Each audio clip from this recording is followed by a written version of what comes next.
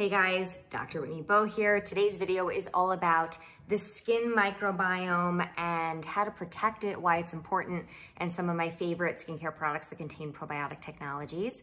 For those of you who don't know me, I am Dr. Whitney Bowe. I'm a board-certified dermatologist in New York. I'm the author of the best-selling book, The Beauty of Dirty Skin, which does share a lot of information about probiotics, both in the gut and on the skin, if you guys are interested. I also am the co-inventor of a patent for actually a topical probiotic technology that shows promise in the treatment of acne.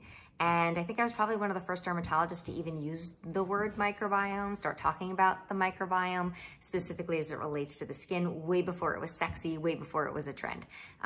Definitely is a hot trend right now. We're seeing the words prebiotics and probiotics pop up on tons of our skincare products, tons of beauty products. So I will be sharing lots of information about that during this video. And then I promise at the end, I will share some of my favorite products that contain probiotic, postbiotic technologies. So here we go. What is the microbiome?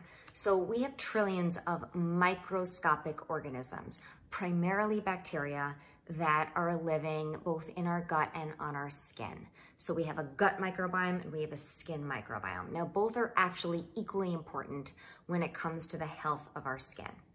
Specifically in the gut, when the balance of bacteria is off, it leads to something called leaky gut. And we have some science suggesting that leaky gut and imbalance of bacteria in the gut is associated with the risk for certain diseases, including things like obesity and diabetes. And any inflammation in the gut leads to inflammation in the skin. So, what we eat and maintaining a healthy microbiome in the gut is very, very important. This video is focusing more on the microbiome of the skin. So the same thing holds true with the skin. When the balance of bacteria on the skin is off, if it's shifted, then what can happen is that we can end up with something called leaky skin. And when you have that, it triggers inflammation in the skin. And that can actually manifest in a number of different ways. So, for some people, it may show up as a chronic skin condition like acne, rosacea, eczema, psoriasis.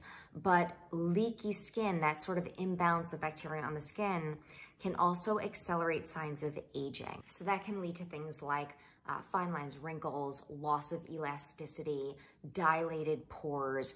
So it's really critical to maintain a healthy skin microbiome. Okay, so not surprisingly, there is a ton of research right now going on in labs throughout the world looking at identifying prebiotic, probiotic, postbiotic technologies, how to restore and repair the microbiome, both for prescription, drug, topical medications that are gonna, potentially cure or eradicate certain skin conditions that people struggle from, or at least keep them under control, but also in over-the-counter products, cosmetic products, skincare products. We're seeing a lot of those come out even today. But before we even go there, before you start looking at adding either live bacteria or ingredients that promote the growth of certain bacteria to your skincare, you want to be really careful not to wipe out the good bugs that you already have, okay? So one of the best ways to preserve and support your microbiome is that you want to be careful about your cleansing routine.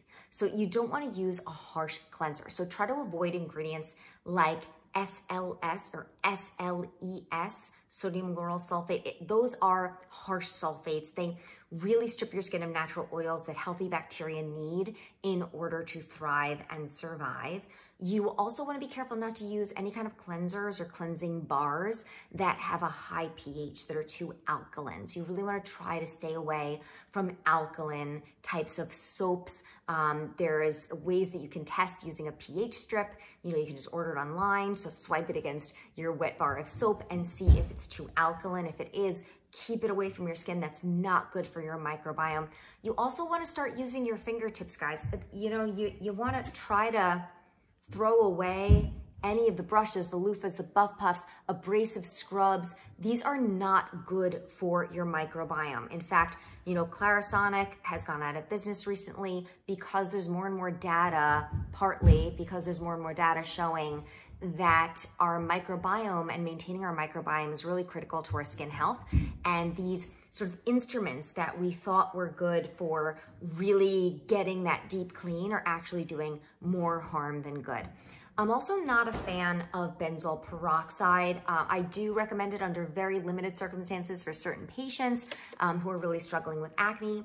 But benzoyl peroxide, it basically sort of wipes out all of the bacteria on your skin in a very sort of non-specific, non-targeted way. I think that that is damaging for your microbiome if you feel like you really rely on it, if you really need it to help keep your acne under control because you can't use other ingredients or they're not successful for you, then I do recommend following your benzoyl peroxide use with a product that contains a prebiotic or probiotic technology to try to replenish and restore some of your healthy, good bugs in your microbiome. I'm also not a fan of topical or oral antibiotics. So, that's something that a lot of dermatologists used to prescribe. It used to be one of the sort of cornerstones of acne therapy. We would prescribe clindamycin. I remember growing up and I used a product called Cleocin T all the time on my face when I had a couple of blemishes going through those teenage years. But really, I still break out every now and then, and I don't use topical antibiotics on myself, and I rarely, if ever, prescribe them for my patients because it does harm your microbiome and lead to antibiotic resistance and long-term issues with your healthy microbiome. Okay, so now that you've stopped wiping out your good bugs, the next step is to consider adding probiotic technologies into your skincare routine. Now, guys, these are not gonna replace your vitamin C, your alpha hydroxy acid, your retinol, okay? So those are tried and true workhorses, but prebiotics, probiotics, postbiotics, those are beautiful additions to your skincare routine, specifically when it comes to repairing the skin and allowing the skin barrier to recover. So let's first just define a few terms because there's a lot of confusion out there because I think a lot of skincare brands are just throwing the word probiotic on their labels and they don't actually mean probiotic. So, so you guys might want to get a little bit more sophisticated and a little more demanding, so that the brands are a little bit more transparent about what they're actually using. So first of all, prebiotics. So prebiotics are like food for the good bugs. You can think about prebiotics like fertilizer ingredients. They basically enrich the environment. They really nourish and nurture a diverse group of different species of bacteria. So imagine if you try to plant, a seed and you don't have really rich soil, that plant is not going to grow or survive. So prebiotics are amazing when it comes to skincare products. Probiotics are the actual living organisms that are thought to confer a health benefit to the host.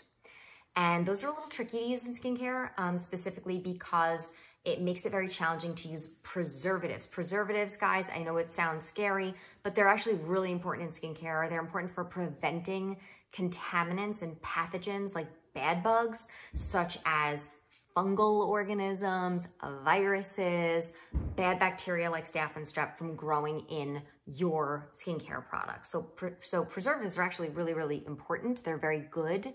Not all preservatives are great, but you want to be careful. You want to use clean preservatives. But preservatives are sort of what I consider like a necessary evil. They're really important when it comes to skincare. And if you're trying to use a probiotic, a living organism in a skincare product, it makes it really hard to add a preservative because preservatives are meant to kill bacteria. So it gets very complicated, where you try to find a preservative that's going to allow this healthy bacteria to grow, but it's not going to kill that one off, but it's going to kill off the other potential contaminants. You can see how that could get a little tricky. And then postbiotics. So postbiotics are not living, but they are either metabolites or byproducts of the good bacteria, or they're pieces of bacteria, meaning pieces of DNA, pieces of a bacterial cell wall. And interestingly, postbiotics can also have tremendous benefits for the skin. So as of now, I'm kind of more of a fan of prebiotics and postbiotics. than I am of probiotics in skincare for a number of reasons. And now for some of my favorite products that guys know I'm always testing out different products. And as you can imagine, as soon as a company or a brand comes out with a product with some kind of a probiotic technology, I get it in the mail. So I've tested a lot of them. These are some of my favorites. So this one is by Korres. It is a probiotic mask, and it's made with Greek yogurt and a microbiome technology.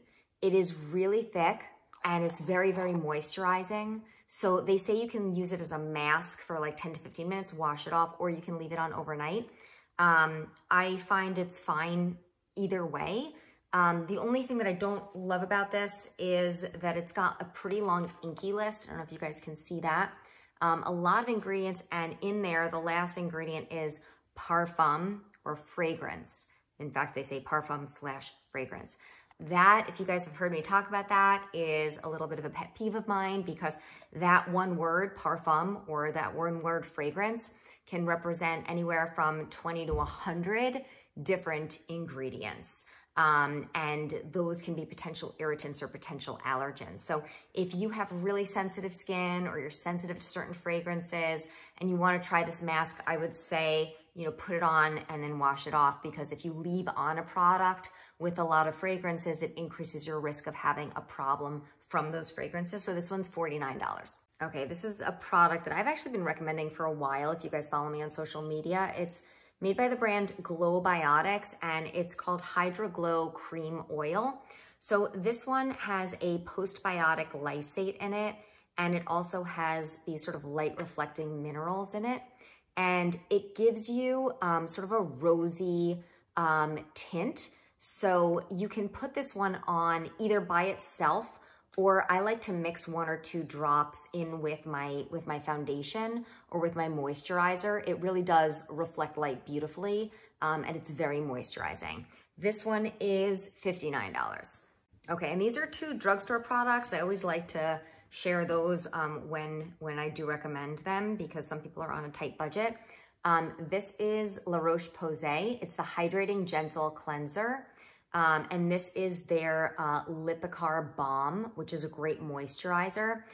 So these both contain their prebiotic thermal spring water.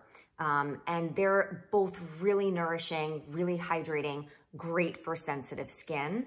And this is one by Naturopathica. So this is actually a Manuka honey cleansing balm.